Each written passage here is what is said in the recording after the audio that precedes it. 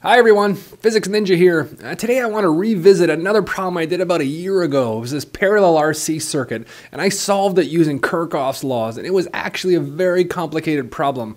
It involved some differential equations, kind of coupled equations, and what I was able to do, I was able to find the current in every single branch in this parallel RC network. Quite complicated approach. So what I'm going to do today, this is a request I had from a viewer. I'm going to show you how to solve the problem using an equivalent Thevenin circuit in order to find the voltage across the capacitor as a function of time. So let me show you how to do this. It is the best method to solve this problem, much better than the previous method I did. So let's set it up, show you how to do it. Again, remember, if you like the video, give it a thumbs up. And if you like what I'm doing on my channel, consider subscribing. Any questions, just shoot me an email. Okay, so we start off with the network here on the right-hand side. I've got one battery, I've got two resistors, and I have one capacitor that is in parallel with the resistance R2. And the goal now is to find what is this current here flowing through the capacitor. And imagine when I just first close the switch over here. So what is this current here as a function of time? And also, what is the voltage across the capacitor as a function of time? And we're going to do that now using a Thevenin equivalent network, which means I isolate my capacitor, and any other circuit that includes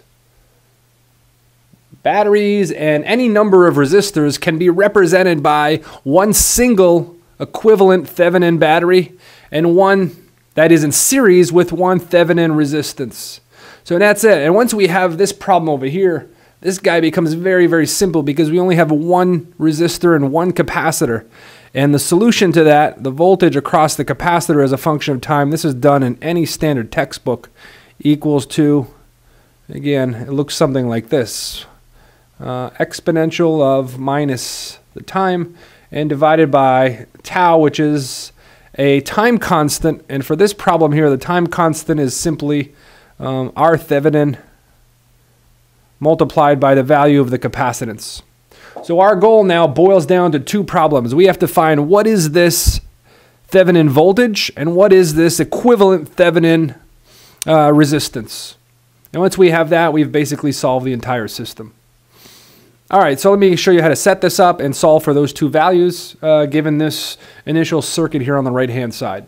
If you were now going to plot what the voltage across the capacitor looks like as a function of time, let's just give it a sketch over here. So if I put time on this axis, I plot the value of V across the capacitor as a function of time. Again, at time equals to 0, you substitute that inside here, you get 1 minus 1. So the voltage initially, the capacitor is uncharged, so there's no voltage across the plates. And when time gets very big, this second term here is an exponential decay, and that goes to 0. And at the end, you're going to be left with some value out here, which is, it tends toward my Thevenin value of the voltage. And then that simply looks like an exponential and approaches some saturation value, which is equal to V Thevenin. All right, so now let's go ahead and set up the equations to solve for both of those unknowns. All right, so there are two important steps to find the Thevenin voltage and the Thevenin resistance. For the Thevenin voltage, all you do is you go, remember our goal was to look at the current or the voltage across the capacitor. So what you do is you remove the capacitor and you produce an open circuit here with the element of interest. So the first step to find the Thevenin voltage is you basically, the Thevenin voltage is equal to the voltage of this open circuit. Which means if you were going to measure the potential difference here between points A and point B, that is the value of V Thevenin. That is also the potential difference across this resistance R2 because it is in parallel with AB over here. So that's all we need to do is, for this case, V open circuit is simply equal to the voltage across the resistance R2. And that you can use Ohm's law. So all you need to do is find the value of R2 and multiply it by the current flowing down here in this branch. Let's call it the current I. All right, in order to find this current, all we need to do then is to apply Ohm's law, right? What you can do is you think about just this branch here over here on the left-hand side. We've got a single power supply. We've got two resistors that are in series. The path here over here on the right hand side basically has infinite resistance, so you're not going to get any current flowing here. So here the equivalent resistance is R1 plus R2. The voltage is V, therefore the current you can write immediately as simply being the voltage divided by the equivalent resistance, which is R1 plus R2. Okay, so there you have it, folks. So we have V Thevenin, which is equal to V of the open circuit. So let's just write out one final expression. Just group all the resistance terms in the front. Remember, this is basically just a voltage divider here.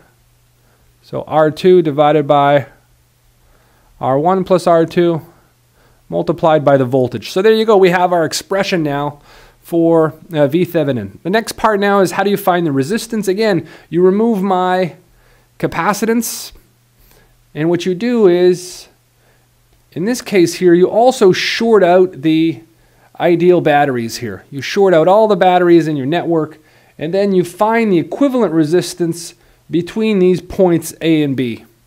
And again, now you're kind of looking back into the circuit. So what's the equivalent resistance? Well, you have points A, B. You have resistance R1 and R2 that are in parallel with each other, although they kind of look a little bit odd. But if I just drag R1 over on this branch, you'll see they truly are in parallel with each other. So therefore, the Thevenin resistance is basically just the resistance between points A and B. That's just this equivalent resistance. So let me just write it out like this. So that there must be equal to the Thevenin resistance. So in this case, it's simply 1 over R1 plus 1 over R2. Put things on a common denominator and flip it around. You eventually obtain that the Thevenin resistance is equal to R1 multiplied by R2 divided by the sum. Okay, so that means right away now, I go back to the previous expression that the voltage across the capacitor as a function of time is equal to, again, V Thevenin is this value here. So we have R2, R1 plus R2, multiplied by the voltage of the battery that we had, and 1 minus my exponential of minus t divided by my RC time constant. And for this circuit here, the RC time constant, again, is simply going to be my Thevenin equivalent resistance here, which is R1 multiplied by R2 divided by the sum. And all that gets multiplied by the capacitance of that circuit. All right, so there you have it, folks. You know, in less than a few minutes, we've obtained actually the voltage across the capacitor. If you try to solve this here using Kirchhoff's laws, it's going to take you about 30 to 40 minutes. All right, that's it for me, folks.